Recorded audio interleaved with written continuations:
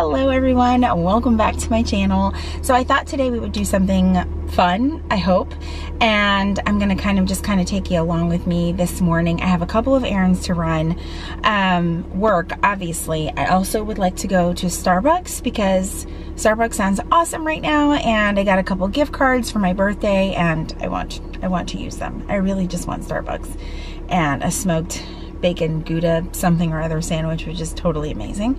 But letting my car warm up because it is like 50 degrees out and it's the middle of May. It's crazy how the weather is right now. But as I'm sitting here, I'm also thinking about the whole gas situation in our area. It might not be affecting you where you're at, but it's definitely affecting us here. A couple of days ago, we heard about the whole like pipeline hack situation, and I told Jesse, I said, we should really go put some gas in our cars. He's like, you think so? I was like, you know, we were both at like half a tank, and I was like, yeah, you know, just in case. And then obviously what's kind of taken place over the last couple of days with people hoarding gas and just, it's been a lot to deal with. I'm like, well, I'm glad we filled up our tank. We didn't obviously get extra gas because I was like, that's weird, and I hope that it's completely unnecessary. But I also understand people's panic because, you know, when COVID initially reared its ugly head, we were all like, it'll just blow over. You know, it's not really that big of a deal. And my God, you know, so I understand the panic, but man, the Facebook page groups, like especially our local town group, they are vicious. They are letting people know just how horrible humans are, or at least how horrible they think they are. I live in a town that has some extremely extreme views. That's all I'm gonna say. But they are not being very nice to people. So I'm just like, okay, I'm gonna stay in my little corner here and pray to God that my neighbors who have been sitting in their driveway have not been looking at me filming in my car. I'm headed to the post office and to Starbucks, probably Starbucks first. I have kind of figured out the timing of school drop-off for the smaller kids and how the parents go to Starbucks afterwards, and I think if I can get there before a certain time, I can beat them before the line gets crazy, because I'm like, I have to get back home to work. There is always that one person in this Starbucks drive-thru that leaves like 3 car lengths worth of vehicles in front of them, knowing damn good and well that the drive-thru is like already backed up. I'm like, why? Our Starbucks drive-thru is a hot mess anyway. It is difficult to navigate, and it very quickly gets to a point where you end up blocking the person who just got their Starbucks order because of the way the line loops around. This is not a Chick-fil-A. This is not a Chick-fil-A. It is not the logistics of this parking lot. Oh man, but there's only like 8 cars in front of me, so we should be good. All right, so coffee has been secured. Man, that line was so long, but I'm glad I got some coffee and something to eat because I am going to start my workday now. I did also get in and out of the post office super, super quick, which was great. I have a day where I don't have a lot of meetings, but it's like a really busy time of the month at work, so I really kind of got to just like buckle down and like keep my phone away from me and just focus on what needs to get done today and tomorrow. I've just got to stay focused and stay motivated. The last couple of days have been a little bit rough for me because I'm still new and learning my position, and sometimes I can be, you know, just a little like down in the dumps if I don't get something right away. Or I'm also one of those people, like, I'm really stubborn. I don't like to have to ask questions, and sometimes you just have to ask questions. So anyway, let me get started on my work day, and then when I come back, I do want to talk about some of the things that I have been loving.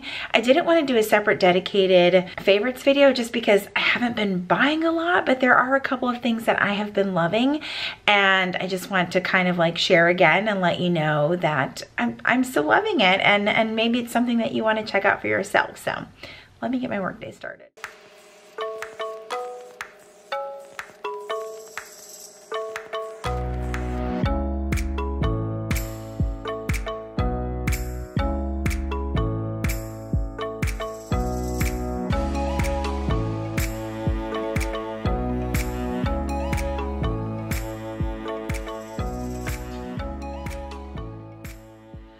I'm taking like a little bit of a mid-morning break, but one of the first things that I wanted to mention that is a favorite of mine that was in a most recent vlog is my new work desk. And I'm gonna kind of insert some clips here from that last video, but I was sent a desk from the company called FlexiSpot.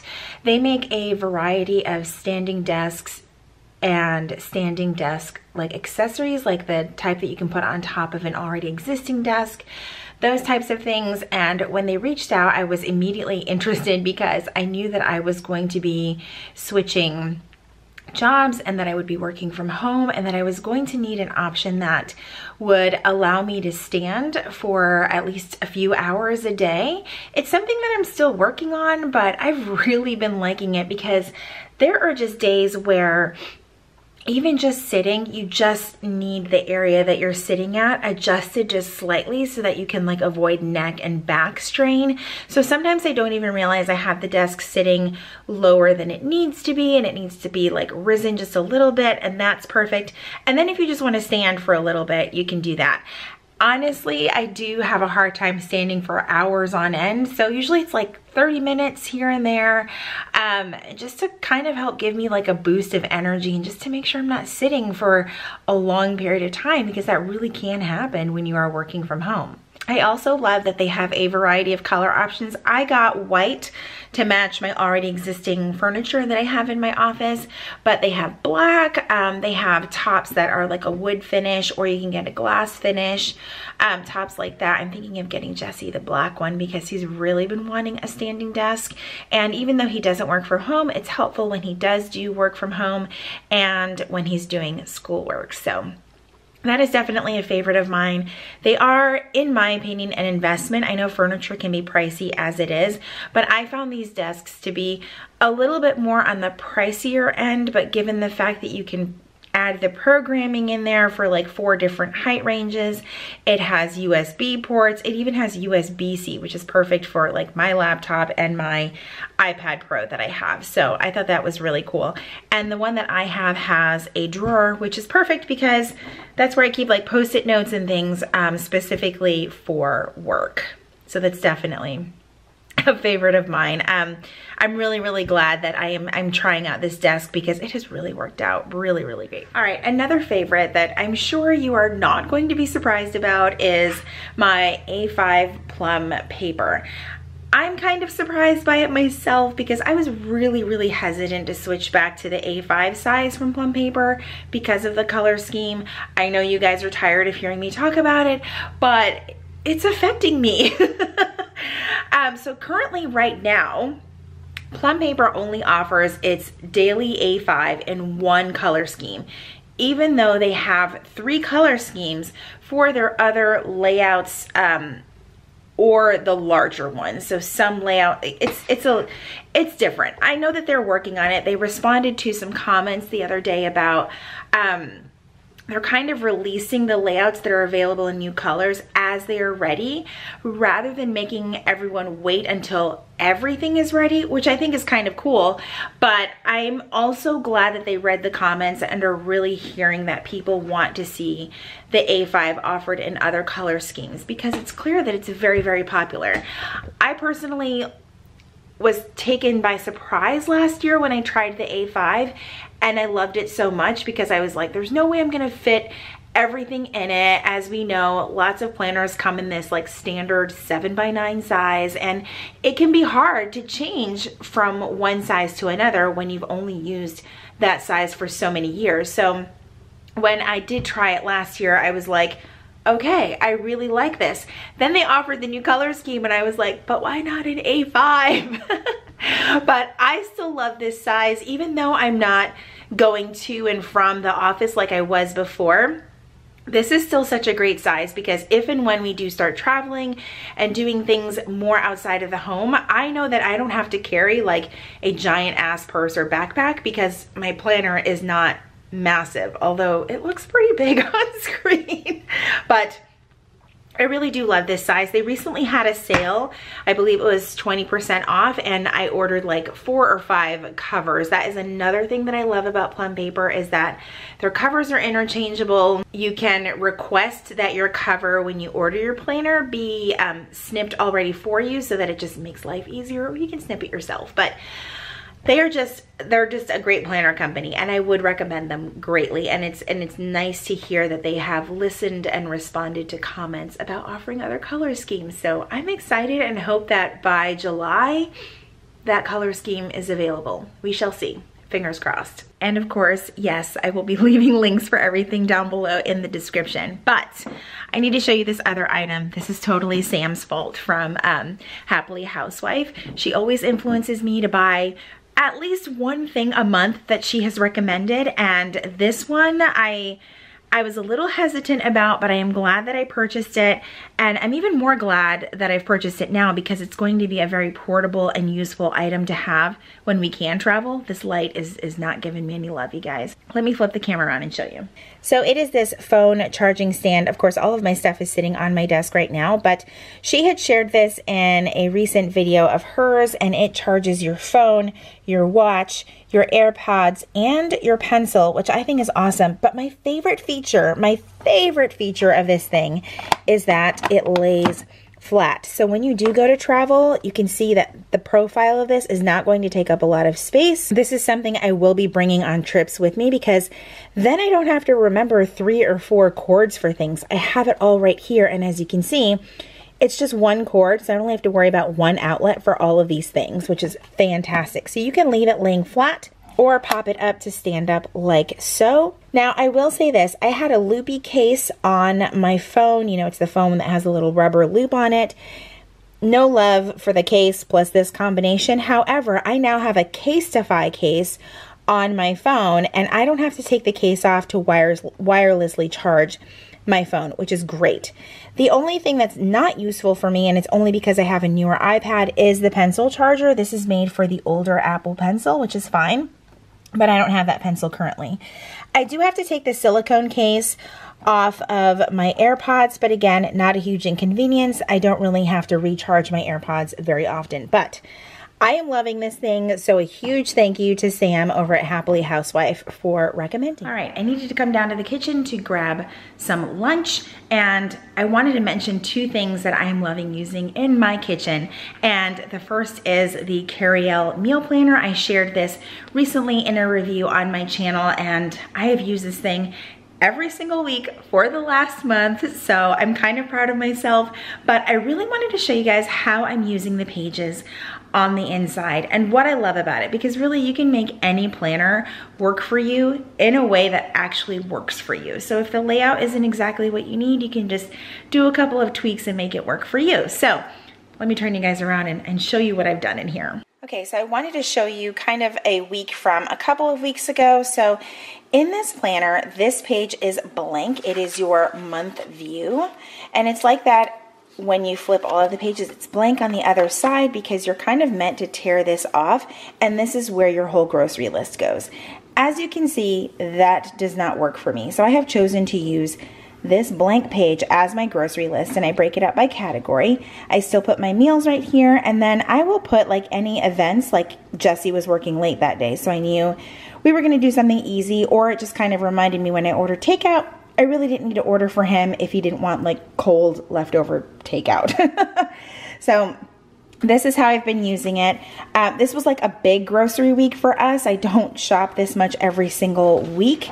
As you can see, when I went into the next week, the list was much shorter. I really didn't plan out for the weekend, but again, I wrote things like Jesse was off from work these 2 days, so that kind of gave me an idea of maybe some meals that I could make on those days since he was going to be home. And this is really what has been working for us. I really, really love this meal planner. Again, you can use it as it is laid out, or you can make it work for you. That's kind of the great thing about having this page blank, is that you can just use it however. Okay, my other favorite item in the kitchen is this OXO cookie jar. At least I think it's marketed to be a cookie jar. I did share this in a previous video as well. I use it to keep my dishwasher pods inside of it. My favorite thing is that you can open this one-handed because it is a push button open. So just like that. You can reach in, get your dishwasher pod, and then when you shut it, you simply push the button and it creates an airtight seal. So that lid is not going to come off. So it's really great because we keep this right underneath the sink. Just pop it open, get out what you need, and shut it. All right, so I got a couple more projects done. I meant to go eat lunch. This is just one of those days where I have a lot of deadlines coming up that, you know, require my part to get done like by a certain time. So I was like, let me just hunker down and get those things done, and then I can relax, which almost never happens because then I just move on to the next thing, and then I don't take a break. And quite often I find myself either skipping lunch or just having like a snack. Like I'll grab like some cheese and crackers and some water and bring it up to my desk, which I know is not ideal. However, it doesn't bother me quite as much because I can pretty much decide when I'm gonna take those breaks if I don't have meetings and things like that. So I don't really feel like I am doing anything unhealthy, if that makes sense, because being at home gives me a lot of flexibility, but also I am noticing some things that I need to be a little bit more disciplined on. Like if I can take a hard and fast break at a certain time, then I need to do that, and I need to like walk away from my desk because I will just like keep going, and I don't want to burn myself out because I am very, very guilty of doing that.